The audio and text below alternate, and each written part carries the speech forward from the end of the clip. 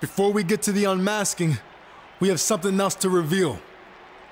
El Mago Jr. isn't who you've been told he is. He is not El Mago's son, and we can prove it now.